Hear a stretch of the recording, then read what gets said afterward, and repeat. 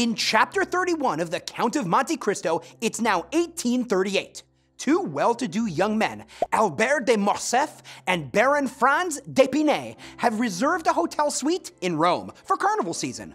Before going to Rome to meet Albert, Franz decides to take a boat trip to Elba. At the suggestion of the head boatman, Gaetano, Franz goes to the island of Monte Cristo to hunt goats. When they arrive after sunset, 4 smugglers and 2 Corsican bandits are cooking a goat on the shore. Gaetano gets their permission to land, and Franz is invited to dine with the chief smuggler. Franz must agree to be blindfolded before he is led to the chief's home. Franz learns from a sailor that this chief is not one of the smugglers, but is a French aristocrat who has an expensive yacht and an underground grotto on the island. He is led to the luxurious underground home, where he is greeted by a handsome man in his late 30s who says that people call him Sinbad the Sailor. Sinbad is really Dantès.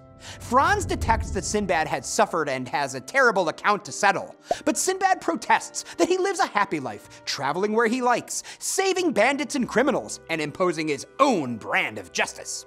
He suggests that he might go to Paris one day. Franz says that if he does go, he'd host Sinbad.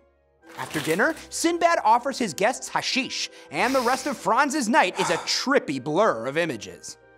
In Chapter 32 of the Count of Monte Cristo, Franz wakes up on a soft bed in a cave that bears no resemblance to Sinbad's home.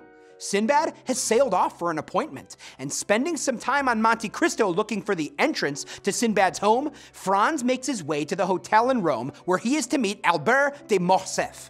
The owner tells them that the rest of the floor was rented by the Count of Monte Cristo. Franz is dismayed that it's too late to rent a horse carriage for the carnival. In Chapter 33 of the Count of Monte Cristo, Franz and Albert rent a carriage and spend the day touring St. Peter's. Franz, who knows Rome well, wants to show Albert the Colosseum by moonlight. The innkeeper warns them that the route they plan to take will make them vulnerable to attack by the famous bandit Luigi Vampa. Albert makes light of the danger, but the hotel owner tells them of Vampa's history. As a young boy, Vampa was a poor but very smart shepherd who learned to read and write, was a talented artist and woodcarver, and became an excellent marksman. But he had antisocial tendencies and an obsessive relationship with his girlfriend. After killing the leader of a group of bandits for attempting to abduct his girlfriend, Vampa became their new leader and now terrorizes the roads around Rome. He typically kidnaps his victims and holds them for ransom. If the ransom does not arrive within a specified time, he kills the victim.